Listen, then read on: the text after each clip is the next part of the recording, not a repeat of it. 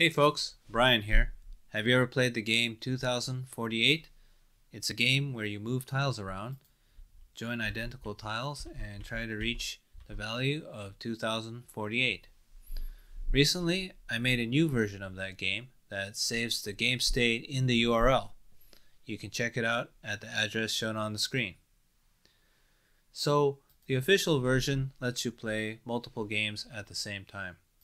For instance, I've got this game going on the left hand side, and I can sort of duplicate and pick off where I left off in a new tab. Unfortunately, if Chrome restarts or maybe a pesky Windows update comes and you lose a tab, for example, I'm going to close this tab here with the earlier game, and if I reboot, all of a sudden the game is the last game that I touched rather than where I left the tab at.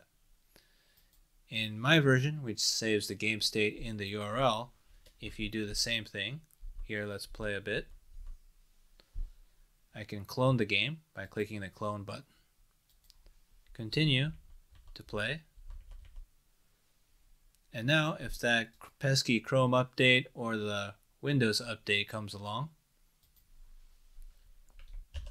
when I restore the tab, you can see, because the game state is stored in the URL, which is part of the tab, it restores the game as you expect.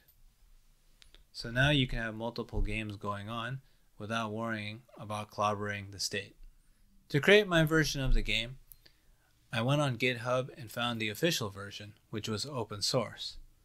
And then I forked it to create my own repository, where I could start making my own changes without messing up the official version. Once I downloaded the codebase onto my local computer and popped open Visual Studio to take a look, I found out that the code was actually really well organized, and the only thing I had to do was go to this local storage manager JavaScript file, and as it's named, it stores the game state into local storage, which is per domain. So I simply decided to redo the functions, clear game state, set game state, and get game state using the URL hash instead. And I decided to encode the entire game state by recording the score, whether the game was over or won, keep playing, and then I followed that up by storing the values of the tiles, and I store the exponential values, and this was actually copied from another fork of the game by Scott Torborg, although I couldn't find the code for this in GitHub. I kind of picked it apart by inspecting the page and copying the JavaScript code there. But with all these state values and the tile values, I simply concatenated them together with a period, and that's what you see in the URL. Now for the best score, I kept that to be stored as local storage because that's across all the tabs. But for the game, those actually use the URL hash values since those are per tab. Finally, I also tweaked the index.html.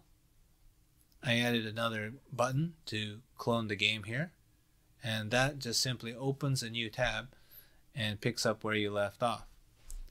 So if you like kind of pausing and restoring, saving and loading, I should say, this is the version of the game for you.